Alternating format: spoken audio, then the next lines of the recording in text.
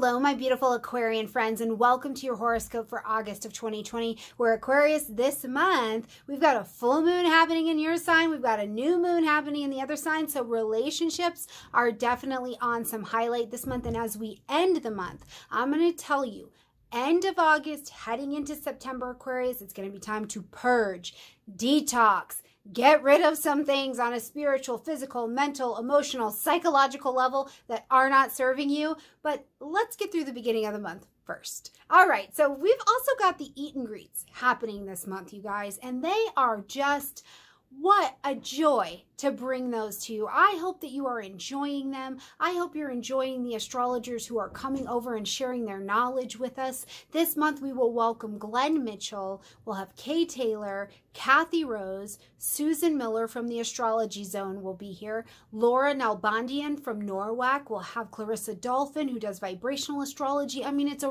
really action-packed kind of month with the friends that are coming over to teach and talk. As well, I'll be a part of the Astrology Summit for Passion and Purpose coming up August 7th through the 9th. You can sign up for it. It is free. It is free, which is in the budget, right? So you can sign up for that in the description box down below, and I hope you come over there. 17 different astrologers showing up, talking about astrology, creating community, creating the tribe. I mean, just a beautiful time. So I hope that you will come over, sign up, and join us.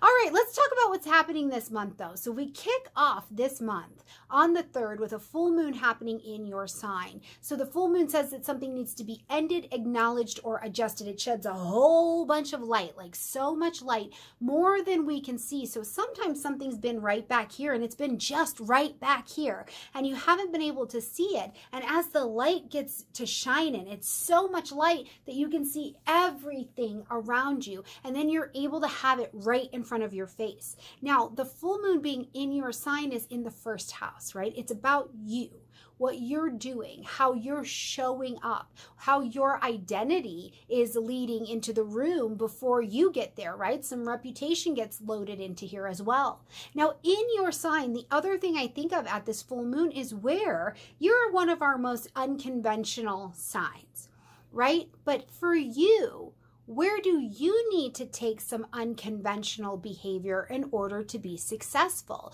And this isn't just about Aquarius is all wild and weird and pull it in, you know what I mean? But look at your behaviors, your behavior patterns of success, especially in your relationships and in your work life. And where do you need to make an adjustment and try something that is a little unconventional for your behavior pattern in order to allow that to equal some success? I think it's a beautiful energy. The other thing I think of, just because you're a natural grouping together kind of energy, a friendly energy, is where are you showing up with your friends? Man, we have been in a state of social distancing.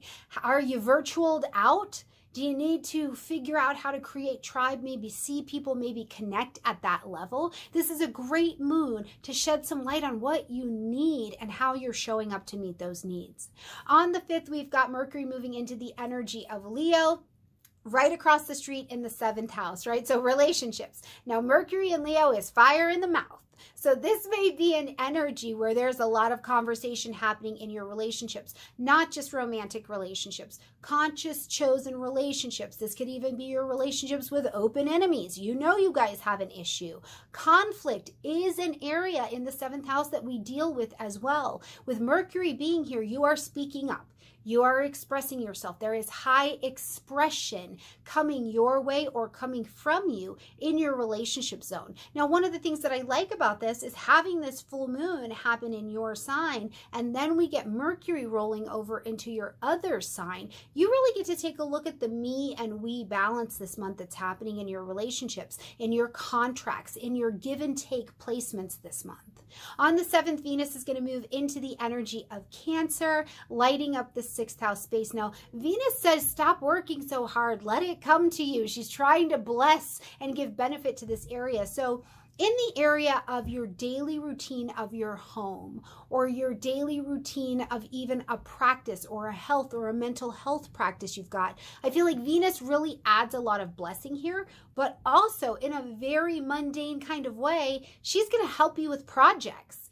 Maybe you're a freelance person. Venus is like, cool, we can continue to work from home and do our own thing. And I'm going to actually bless this with good relationships. I'm going to bless this area with some financial abundance. So whatever it is, Venus is showing up in your 6th house to say, I want to bring you some benefit. Now, what you do have to remember when Venus comes into the health house is that you can be a little snacky. And I know all about that. I got true Taurus blood in me, true Venetian blood running through these veins. You can find yourself wanting to eat a little bit more. You want to take a little bit more pleasure in your daily routines. And as long as you work it out and work it off, I say be good to yourself. Take care of your body. Take care of your digestive system this month as well, okay? On the 15th, we say Uranus taking a retrograde in the energy of Taurus. Now, this is going to light up your 4th house space. So one of the things, Uranus is your ruling planet, so you are pretty tapped into this energy. Taurus is another fixed energy. You guys like to get good and grounded down into what you're doing, right? So it's like, oh, it's fine. I haven't died. I can keep doing this. And that is not always the answer, my fixed friends, right? So something that may need to happen here, Aquarius, is as Uranus is retrograding here, he's looking at your home life.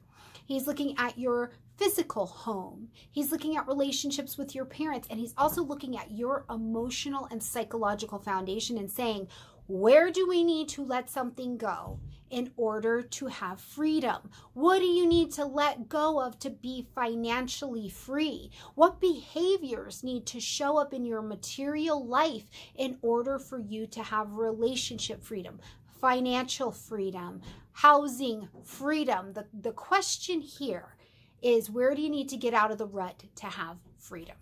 On the 19th, we're going to have that new moon happening in the energy of Leo. So you're planting your seeds of intention here for what you'd like to have in your relationships. Do you feel like at this point in the year, you've got good, healthy, sexy relationships? Do you feel like relationships are just a struggle? Whatever it is, even if they're so good that you're like, this is so delicious. I'm so happy we're in a relationship together. Whatever it is, plant your seeds of intention to be a leader in your relationships. And that doesn't mean you're always in charge and dominant, but it means where can you really lead in your relationships, in your business relationships? When you walk through the doors of work in the morning or virtually walk through the doors, right? Are you showing up as a leader? Are you giving us action, and are you giving us Leo energy that says, I'm a leader and I'm here to self-confidently, generously serve this organization, serve this relationship, serve this higher power, whatever that looks like for you? Are you being this brilliant leader? Because you can pack those seeds of intention down into this new moon.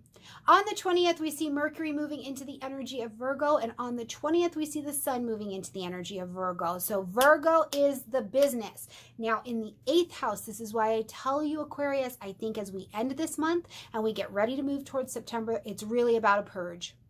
It is a purge. It is a detox. It is a let's pay down this debt. It is a let's get rid of what's not working for us here. In Virgo, as the natural healer of the zodiac, is going to show you, is going to help you get into the details of what's not the highest integrity here. But she's also going to help you celebrate the things you're really doing well. Your analytical mind meets your motivation of that sun in this particular energy. You could be motivated to collaborate with people, have a joining of some variety. You know, your partner's money, your partner's happenings could really be getting a kick at this time as well. But whatever it is, Virgo is seeking to organize or reorganize and definitely get into the details here. So you've got 30 days of this beautiful Sun in Virgo energy to help you get organized and get into the details of work. So don't miss out on using it to your greatest good, okay?